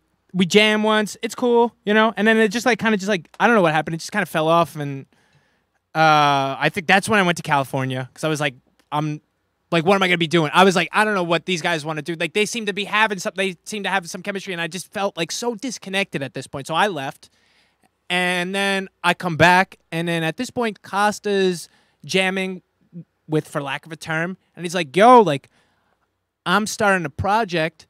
He's like, I'm starting a little side project. In for lack of a term, do you want to play? And I'm like, okay. I remember that. Yeah, he's like, what do you want to play? I'm like, I might just play bass because I'm like, honestly, I'm playing with Chugga, and I was like, I have no bass gear. I'm like, I have no bass gear. I'm like, I'm literally using all of AJ's stuff and like an $80 bass. I'm like, let me just rock with the bass for a little bit because I came back and I was like, I wasn't like trying to be like, I need to be known as like a bass player. I was like, just get playing. And I was like, I could have played, and I didn't want to overcomplicate it. I was like, all right, play bass. Just rock that for a bit. So I was like, I'll play bass.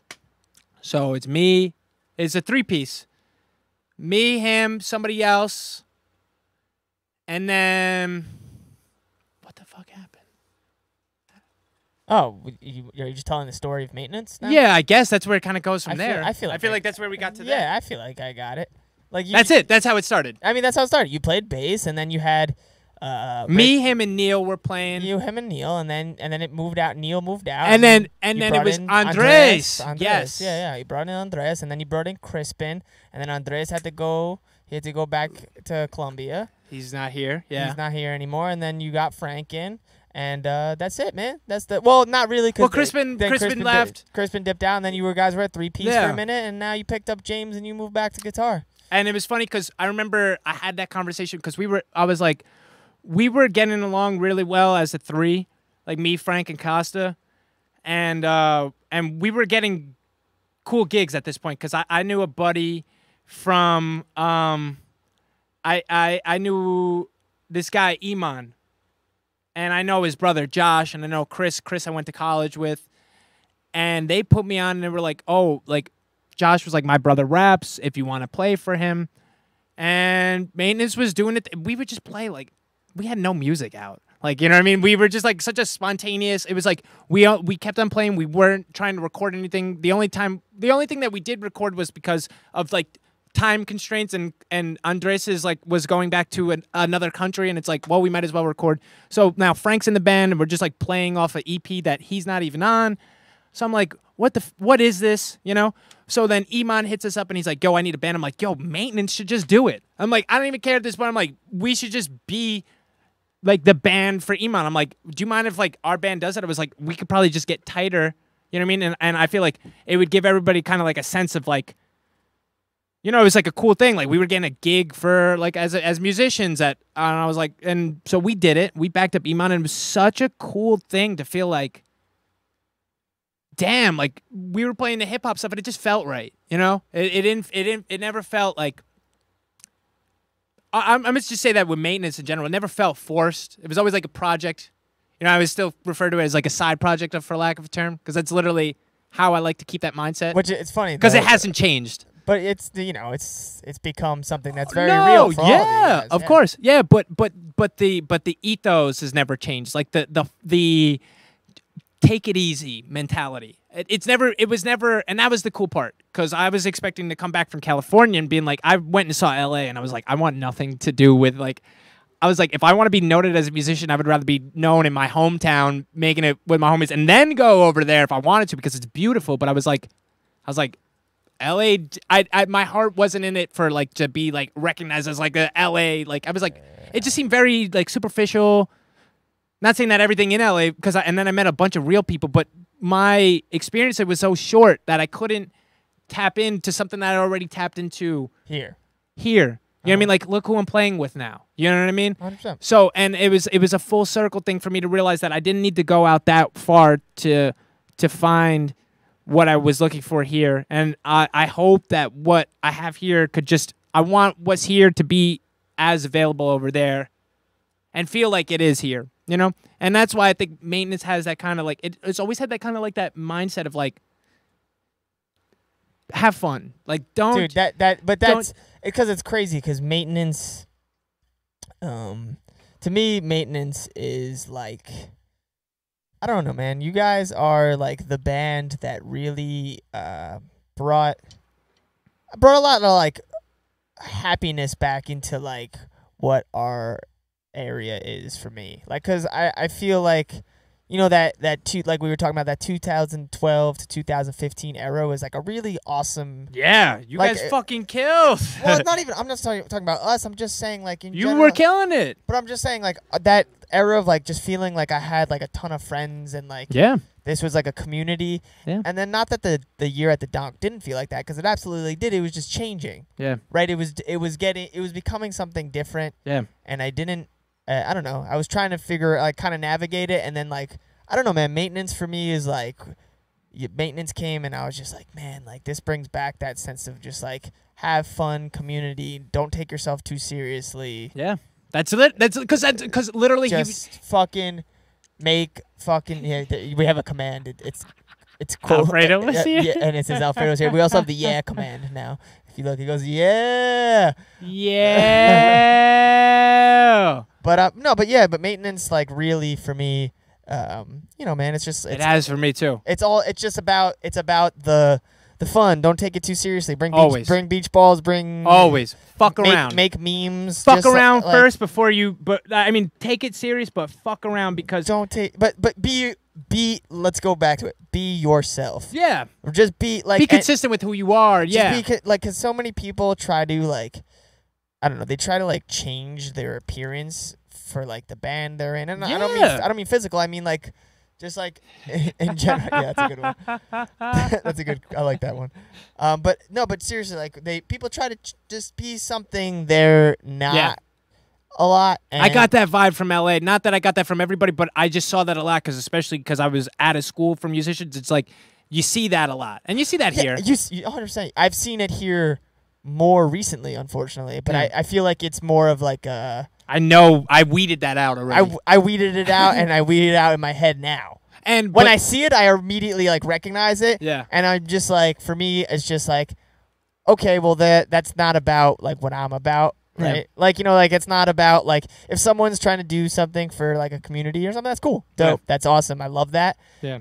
If someone's about them, it becomes way less. I just don't care for it. Yeah, I feel that. And like I noticed that in LA because, or not that LA was like that had that going around prominent, but I just felt more comfortable as a New Yorker. Like I felt to be like, where LA just kind of seemed like it was so beautiful. Like I didn't like where in New York it was like it just seems so much more real to me because it is real. It's like my experience. It's just like concrete and like buildings and just like city life, and LA is not that for me. And I was like, you know what, especially if I'm gonna like, I loved California so much. I was just like, this fucking place is so beautiful. I don't want to have to go through. I feel like I could, when I came back here, it was like I could go through the motions of like a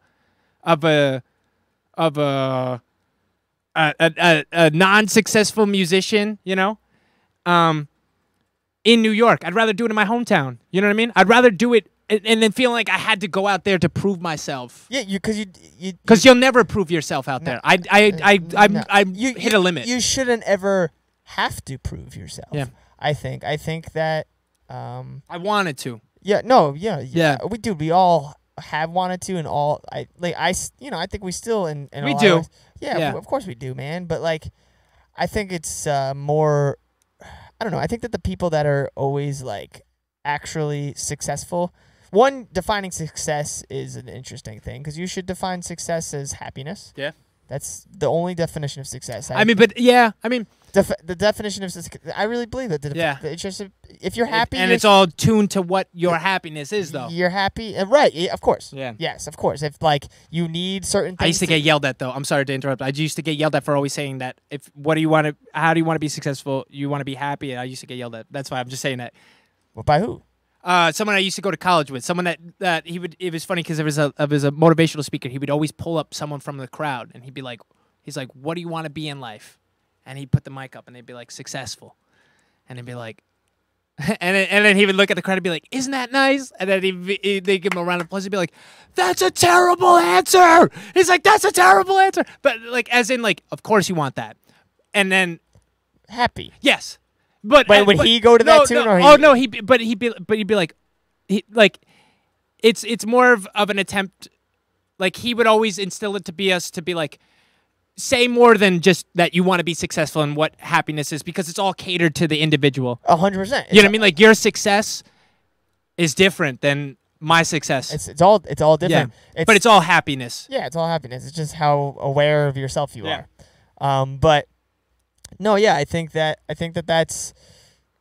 proving yourself is stupid. I think being yourself is way more. Yeah. Because if you're always just yourself, dude, no matter what anyone says, yeah, you're like, well, whatever. I was myself. Yeah. It doesn't matter, right? Like everyone else's opinion stops mattering if you were complete. If you've always just like, yeah, well, I was myself. So like, if they didn't like that, then oh well.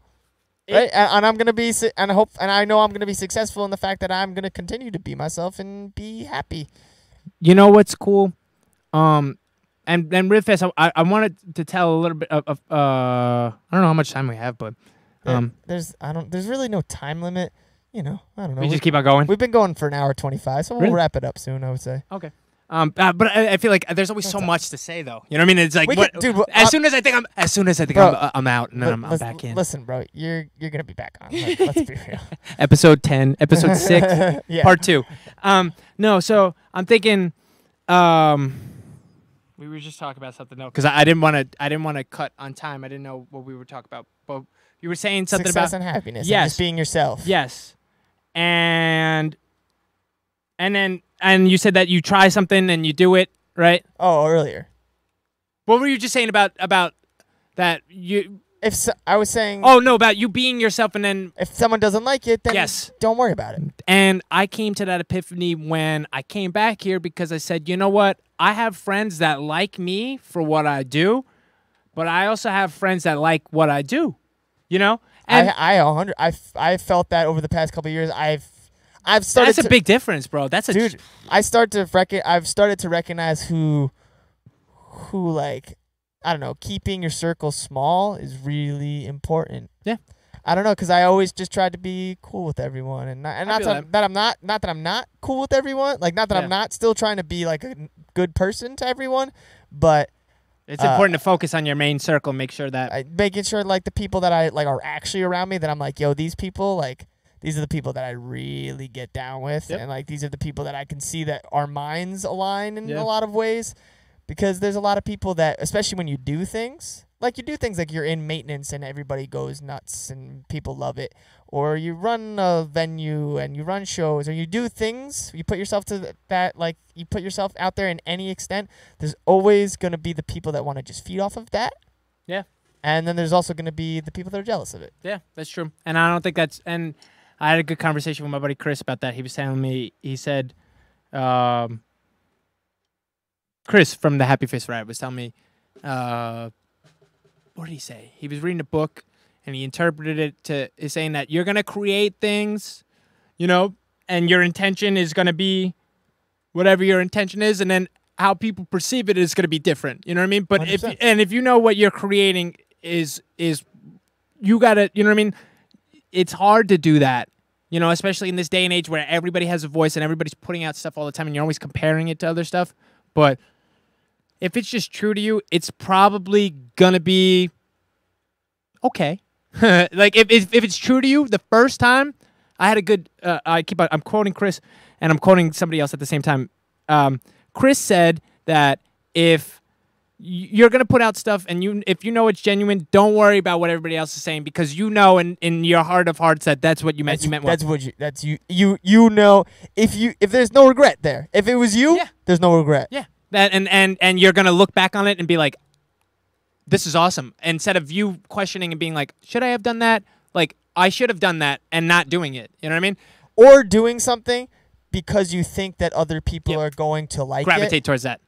Yeah. Which I think we are all have all done at some point. Yeah. I think we have all made choices or created something or whatever because you're like someone else might like this. This is going to This is going to and that is this is going to resonate with them.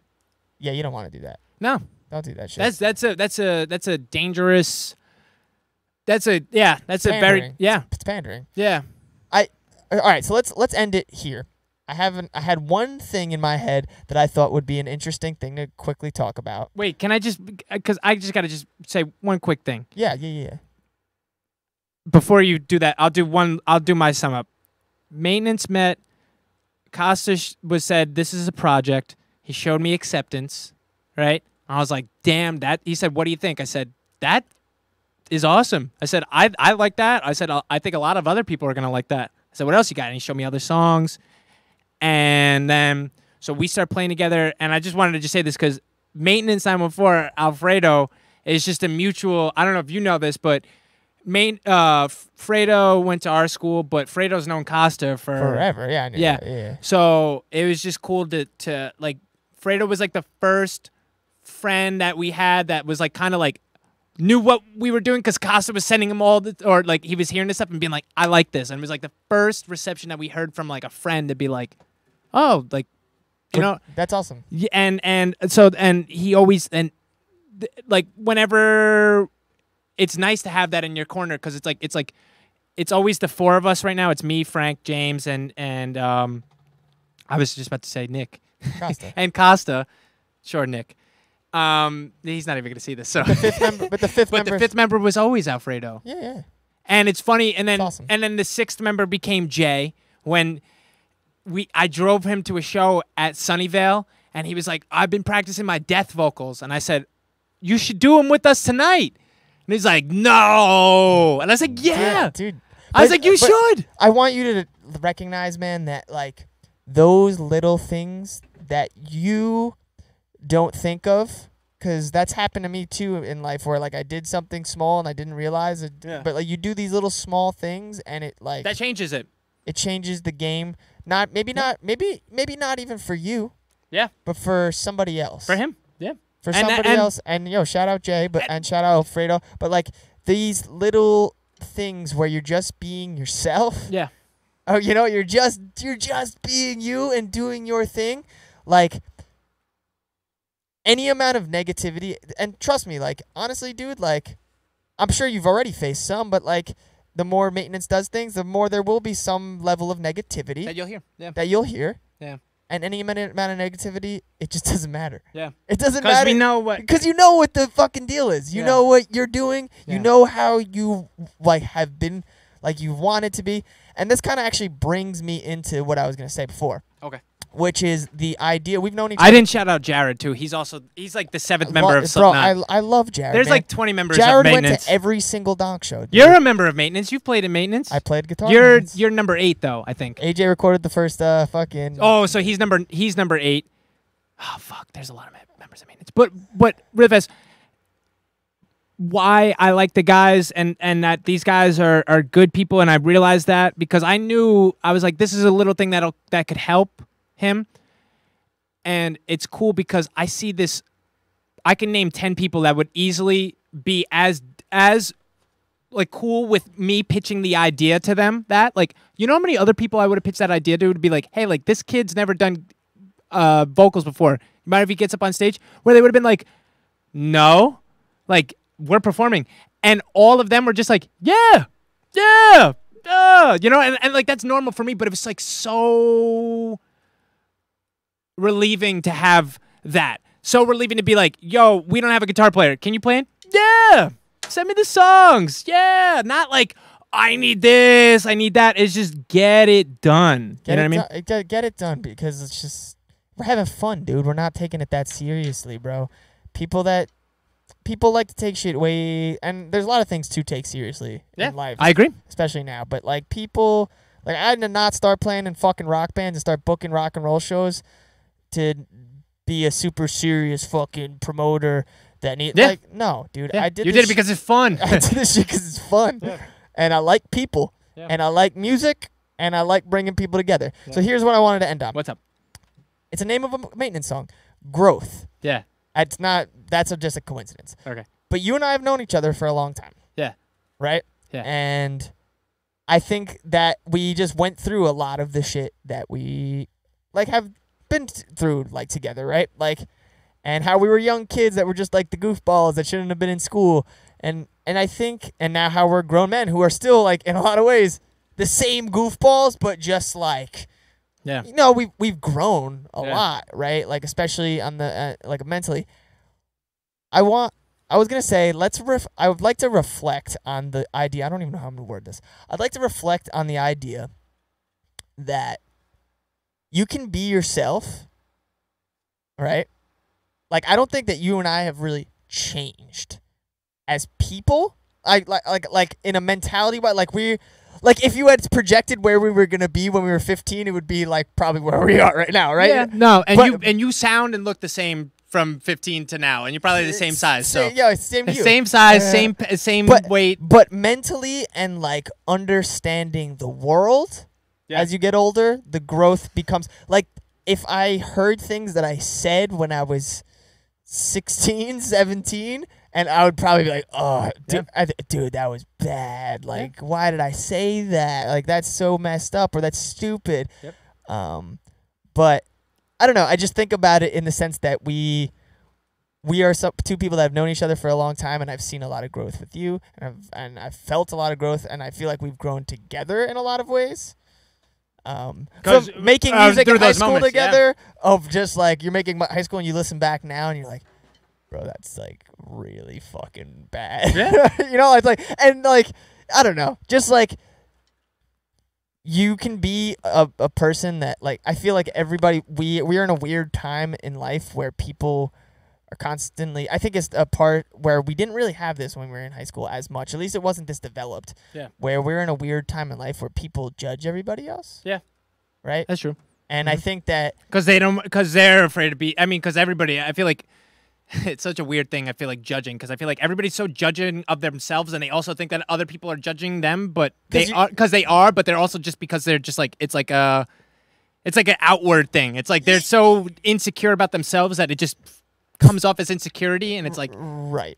Yeah, and I think that I think about that a lot, like a lot, and I just think of I just think about the people that I grew up with, and I'm like, man, like you could probably go back and say we did a lot of stupid shit or said a lot of stupid shit or like, but so did everybody else. I know. Anyone that acts like some I don't know, that like they're high on their horse. They're like growth is real, dude, and like I think that I've seen you grow a lot. I've grown a lot.